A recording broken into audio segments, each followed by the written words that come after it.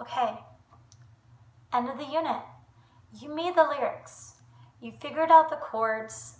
So now it's time to practice singing and playing the chorus, the chords, using non-pitched percussion as a class. How do you think you're doing? Are you doing the best job you can? Are you practicing clearly? Are you singing clearly? Are you able to do switches? Are you able to sing and play at the same time, whether it be a guitar or whether it be playing the spoons? Are you able to at least sing the chorus as you play your guitar?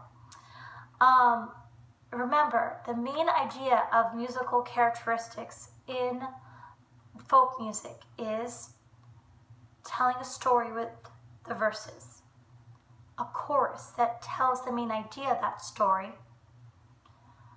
instruments that are acoustic and that could be made or found around the house, and then lastly, showing your performance being done clearly so other people in the community want to sing along.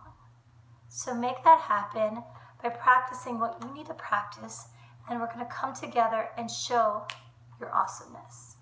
Proud of you. You're working really hard, and I know you can do the best that you possibly can do. So try, use your time wisely.